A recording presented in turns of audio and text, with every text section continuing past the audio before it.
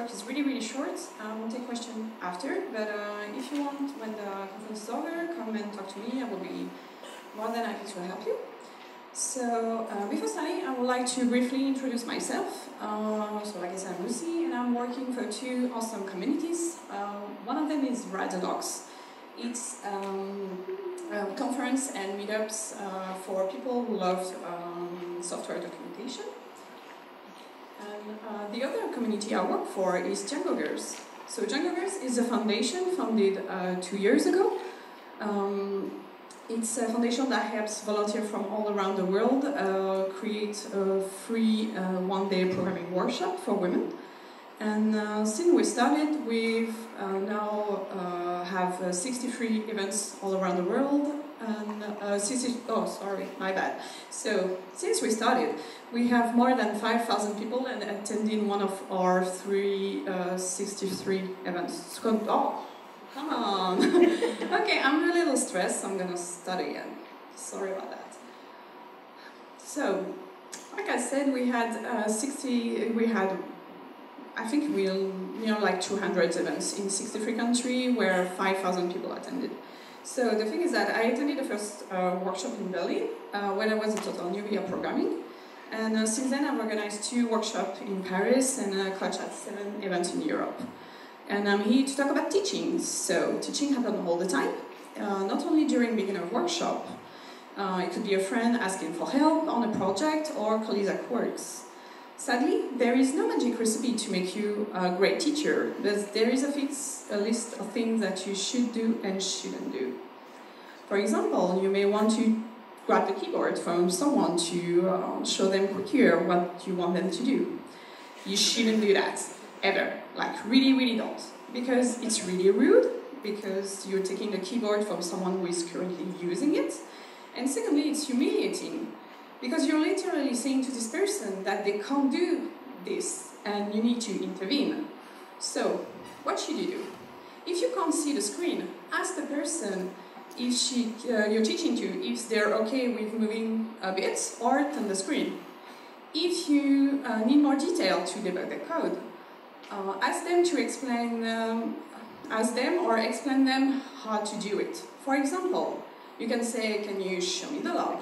Or can you type git space status, press enter. The main idea is when you're teaching, you should also teach how to debug, how to help when you find a problem, because they will need that to continue learning. And also, by the way, you will be have them building confidence that they can fix stuff. So the other things you may want to do is judge people because they're using an OS that you don't like, or software or language that you really, really don't like. Should you do that? Absolutely no.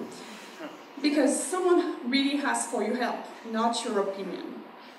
Last time I attended a workshop for beginners, someone said to me, great, someone on Linux, that's one less problem. First, that was absolutely not true, because thanks to a nasty bug, I spent more than an hour to make things work. Secondly, that's humiliating for people that heard that comment and were starting to think, what is wrong with my OS? People going to programming workshop can doubt about their skills, their knowledge, or even their legitimacy to be there. So your job, when you're teaching, is to also be sure that people have an awesome day. So to do that, no nasty comment or judging.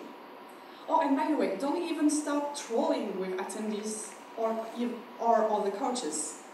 You're not here to prove you're the biggest geek in this part of town. You're just here to help people. So to resume, no clicking the keyboard, no judging, no trolling. That's maybe a lot of don'ts. So what can you do? You can build a friendly environment where they can learn. So to do that, you can create a space when they feel like they can ask questions. For example, if you see them hesitate to ask you something, go and tell them that no, they won't bother you if they want to ask a question, and you will have to do that a lot.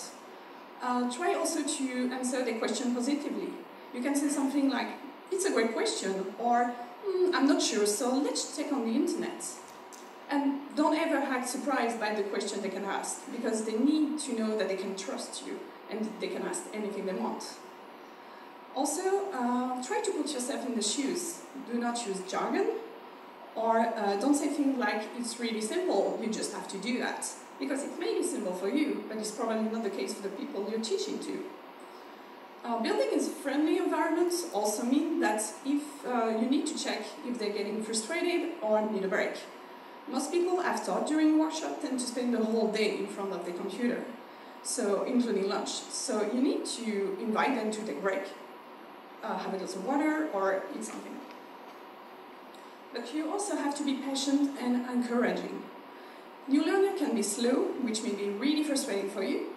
Try to remember they are going through a lot. They will go through new concepts and everything, so be a bit slow. And be ready to repeat and explain things multiple times. And tell them that it's okay if they don't know everything, because they're there to learn. And don't be afraid to make mistakes or check the documentation, because doing that you will also tell them that you don't know everything too. So be friendly, helpful, and celebrate small and big victories, and don't ever show your frustration.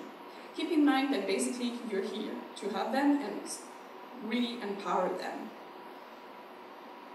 So if you want more advice on how to teach programming to someone, I really invite you to check our website called coach.junglers.org. It's one of our guides. We also have one to organize workshop. And really, I thank you for your attention. And